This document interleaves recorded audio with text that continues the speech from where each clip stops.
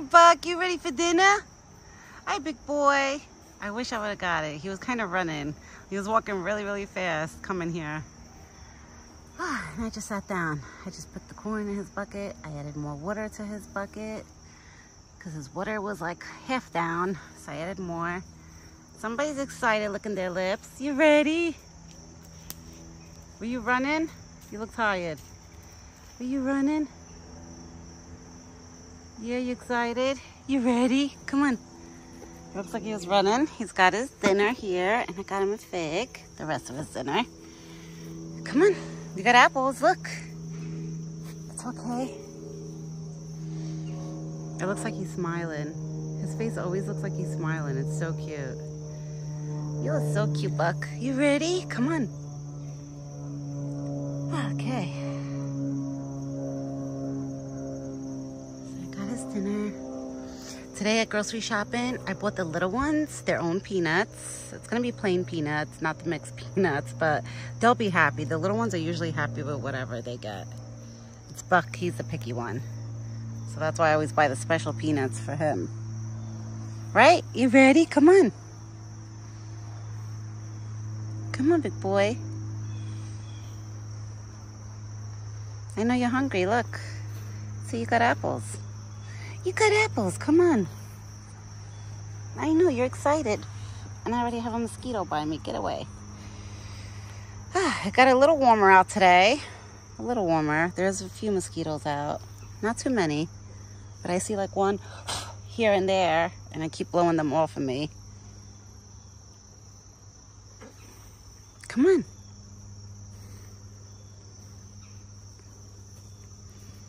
He's got nice fresh red apples all sliced up. There's 2 apples in there sliced. So somebody's excited. Oh, this mosquito won't leave me alone. Of course not. Here, let me move some of the apples. Okay. And Buck knows that for dinner time he gets more food. So when he's done with this, he'll stand by his bucket and stare at me like, okay, pour the rest of the food into my bucket. Right, big boy?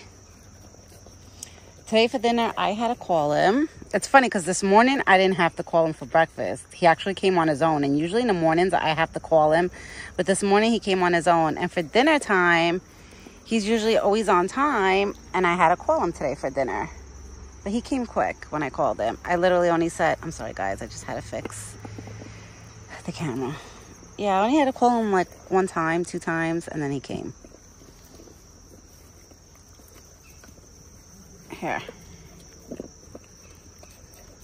He has whiskers. Sometimes I don't want his whiskers to get caught. Give me kisses. There you go. Damn, Buck, you ate those apples quick. Holy moly. Sometimes he eats the apples so fast that he makes them look like I literally only cut up like 1 apple or a half apple the way how fast he eats them. Look at that. You done already? You done? No nibbling. Sometimes I feel him nibbling on my wedding band. He always tries to bite it. Okay, baby. You want me to give this to you by hand? Or you want it in your bucket? It's up to you. I'll give it in your bucket? All right. It's a fig. I guess I'll put it in your bucket with the rest. I just split it in half. But thank God I have a paper towel in my pocket to wipe my hands. Come here, big boy. Come on. Look. You got the rest of the stuff over here.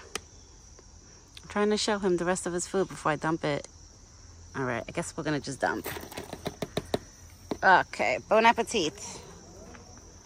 Bon appetit, Buck. Let me hurry up and grab this bowl and stick it in here before the ants decide to like attack the bowl.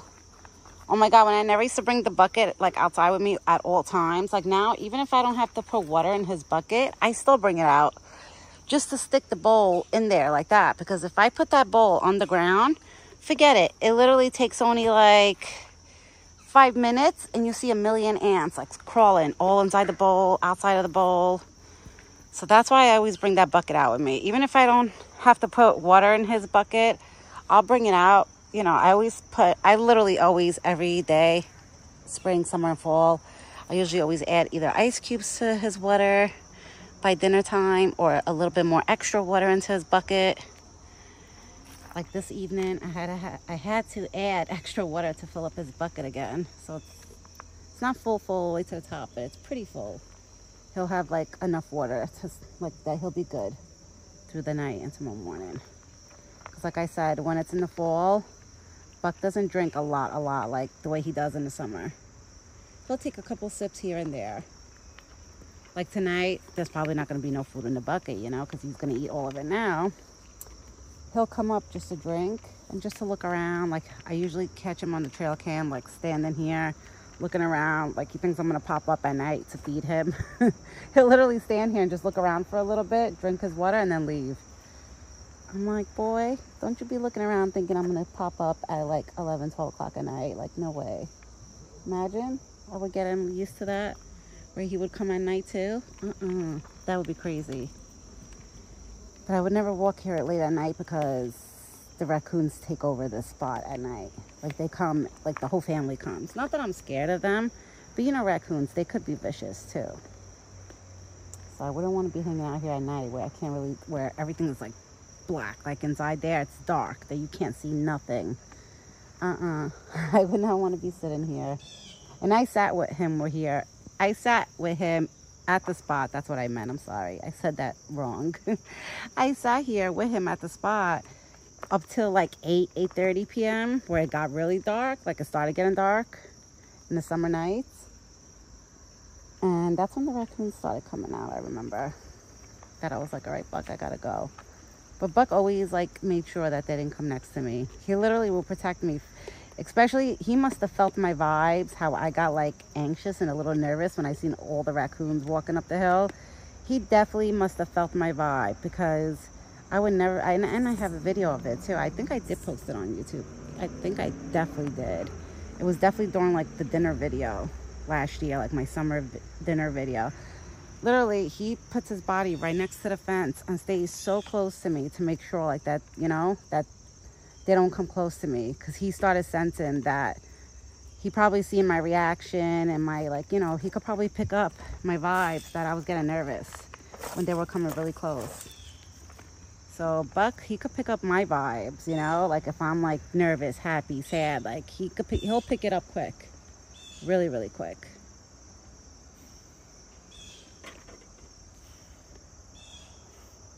What are you doing, big boy? I don't know what he's smelling.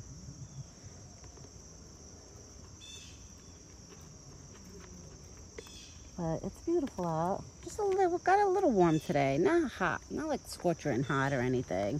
Just a little on the warmer side where it made the mosquitoes, you know, and the bugs come out. But it's not like hot, super hot outside. Just, I mean, it's beautiful. It feels like, honestly, it feels like 70 degrees outside. Maybe like 71, like that. Like that's what it feels like. It's not so bad. It's not. It's beautiful.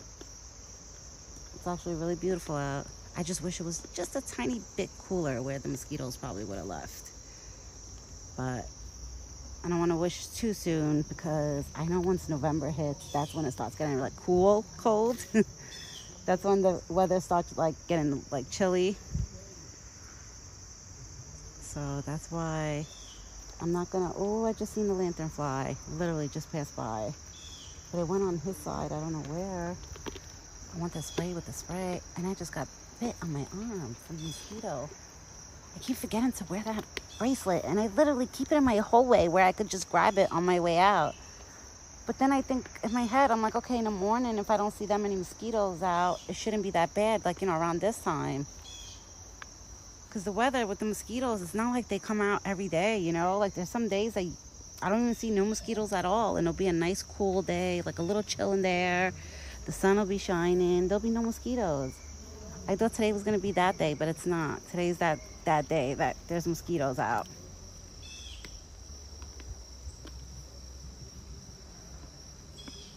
I threw seeded bread, but I threw it all down the hill. I think it was only one piece. No, not even. None of the pieces landed up here, because sometimes one piece or two pieces will land like up here. But I make sure now to get that bread like out away from here, just in case, if it does attract ratatouilles to come, you know, they could hang out down there. Get them away from here. So I did throw seeded bread. I threw a handful of corn because I know the squirrels, they love eating the corn. And that's it. I was going to bring some peanuts out with me for like the squirrels and just in case if a chipmunk would have came. Because the other day, I think it was yesterday, for dinner time, Simon came. But none of the little ones are around right now. So I wonder if there was like hawks out here like recently, where that's why all the little ones are hiding. I don't know. I don't even see a squirrel in sight. Buck is the only one that doesn't have to be scared of the hawks. Wow, he ate the fig and everything. And I put some acorns in there too. I don't think he likes the little acorns. Now he's waiting here like if he's getting more food. Look at him. Look at you. Were you waiting thinking you're gonna get more? And I want to know, where did that lanternfly go? I don't see it. I just hope it's not nowhere close because I hate them. I hate those lanternflies. They freak me out. I know they don't do nothing to us, but still. And you know, when they open up their wings, they have the red inside of their wings. It actually looks pretty. But it's sad that those flies, the lanternflies, you know, they're not good for like woody areas and forests, because I heard they could kill trees. Something about them. I didn't really do my research too much on them, but I heard that they kill trees. Something that they do to the trees. That over time they can make trees like die out, or plants. Buck is giving me his tushy. But he always, I don't know if you guys remember, this is something Buck always does, standing like that. Usually he'll stand like right here. Remember when he used to stand right here with his butt in my face and he'll be staring over there? Kind of like he's like, I got your back, Mom. And I got his back.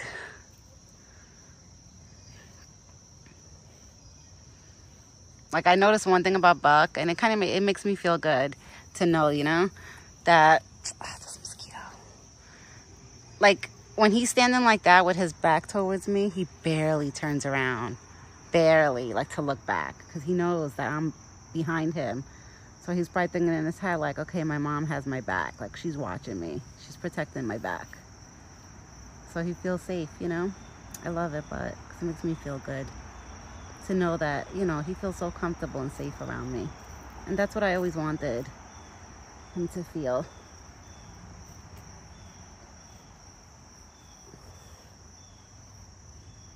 I can't believe in January, the year 2025, it's crazy because it's going to be 5 years that Buck's been coming every day, morning and night. Well, morning and evening. Well, he comes here through the night too, because when I checked the trail cam, like I said, he honestly comes here like throughout the day. It looks like he comes like probably every hour and a half to 2 hours. He comes up here to the spot. That's what it looks like. So Buck is always close by. He never stays far from here.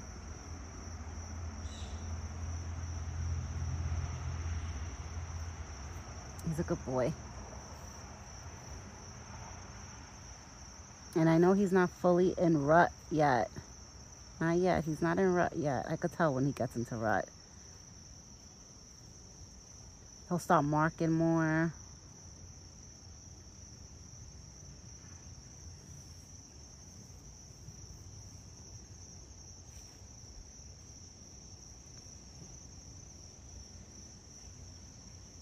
It's so quiet outside.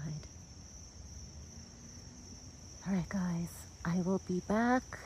I was gonna say later. Oh my god, I was gonna mess up again. I did that the other day. I did my dinner video. I was like, all right guys, I'll be back later. And in my head I was like, wait, this is the last video of the day.